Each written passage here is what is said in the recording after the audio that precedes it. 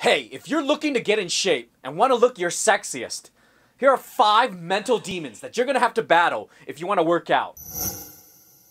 A lot of people, when they start their fitness journey, think that all you need to do is work out and diet, and then you're going to have a great body. And on a physiological level, that's true. But there are also mental barriers that you're going to have to battle.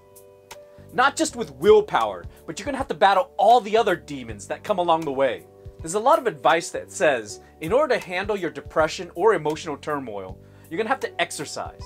A lot of advice out there will tell you in order to handle your depression or emotional distress, you're going to need to exercise. Exercise is great because it's correlated with an increase in happy hormones like serotonin and dopamine. But living a healthy lifestyle can backfire on you if you don't handle the emotional components.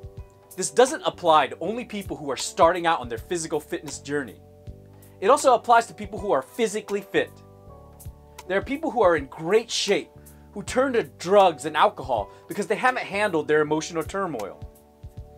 What that means is, even though the gym can help you with your emotions, it can't handle everything for you. And here are 5 emotional demons you're going to have to handle if you want to be physically fit. The first emotional demon you're going to have to battle is self-esteem. When you start out on your physical fitness journey, your self-esteem may be low because of how you look and feel. You might not see early results, and it might hurt your self-esteem.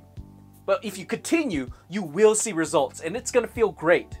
But what happens when you're already physically fit and you want to achieve a higher level? There are actors with amazing on-screen bodies.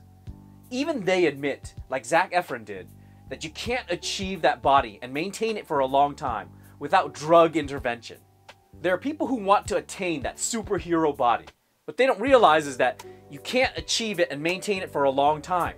Even the bodybuilders can't achieve and maintain it for a long time without drug intervention. These people not only have dedicated the hard work, but they also have genetics that have helped them.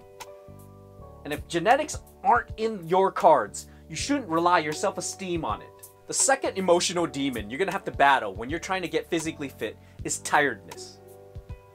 When we work out, we're going to feel extremely tired if we're putting out our full effort. We're told that when we start our workout journey, if we work out, we're going to feel energized. But they don't tell us is that if we force ourselves and push ourselves, we're going to lose a lot of energy because it's only science that energy is expended. What happens is when we lose that energy in the gym, we don't have it for our other responsibilities outside of it. So if we don't have the energy to fulfill responsibilities outside the gym, we don't have time to take care of house chores, errands, family time that we need to do. But if we have to deal with those responsibilities, we're going to have to overcome that mental demon of being tired. The third mental demon you're going to have to battle in your physical fitness journey is being angry. Specifically, being hungry and angry. And there's a term for that called hangry. If you've ever struggled feeling hungry because you haven't eaten in a few hours, you understand how it feels to be hangry. You get so hungry that anything triggers your anger. Now, if you're dieting and reducing your calories, that hanger can build up over days. And anything anyone ever says or does can trigger you. Anybody who has to control their diet is going to feel hangry at some point. How do you handle that emotional demon? The fourth mental demon in your physical fitness journey you might have to handle is the loss of willpower. We as humans only have a finite amount of willpower during the day, and we burn through it progressively. If you burn through a lot of willpower early in your day, you're going to have very little of it during the rest of the day to get through a workout. For me, I have a home gym down the garage, so the willpower barrier is much lower for me. You have to find ways to lower the amount of willpower you need to use during the day in order to save it for the important things. If you burn through a lot of your willpower in your workout, you might be tempted to fall back on your vices afterwards. I know I did it a lot when I started working out. I told myself that because I worked out, I deserved to have a big meal. And that big meal counteracted all the workout that I did and negated all the calories burnt. So in the end, I ended up gaining calories rather than losing them. And this was because a loss of willpower. The fifth mental demon you may have to battle in your physical fitness journey is dependence on the gym. After my breakups, I'd feel a lot of emotional pain. And what I did was I went to the gym to distract me from it. I would put myself through the physical torture so that I wouldn't have to feel the emotional pain. I would go to the gym 2 hours a day just so I could be distracted. What I didn't realize was that the other 22 hours of the day, I was still struggling with my emotional pain. I was relying on the gym as a distraction from my emotions. So how do you handle this? Well, there are 3 things you could do. The first thing you could do is get enough rest and nutrients. If we don't have enough rest, we're going to feel cranky during the day, and our willpower is going to burn through very quickly because we're struggling to survive and stay awake. If we don't have enough nutrients, we don't have enough energy to get through the day. We're going to get angry, we're going to get tempted to eat other things. We're going to burn through our calories really quickly. The second thing you want to do is you want to have support.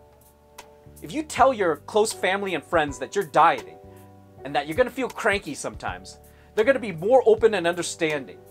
They may even be more willing to help with the household chores because they realize this is important to you. And if you explain to them you want to live a healthy lifestyle so you could live longer and be around for them, they're even going to be more supportive. And if they're not supportive, they might not belong in your life at all. And the third thing you want to do is you want to make sure you have time outside the gym to handle your emotional problems. Your emotional turmoil can be destructive to your healthy life. You want to make sure you handle those separately and set aside time for it. You can't rely on the gym to be a constant distraction. I've had clients come to me feeling angry and depressed, and I have clients from around the world struggling with it.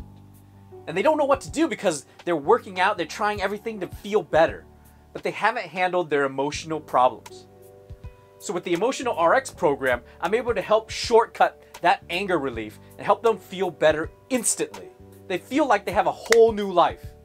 Don't let your anger restrain your happiness. Don't let your anger control you. I'm looking for 3 clients who want to handle their anger immediately. In just 1 session, clients have seen results that have changed their life.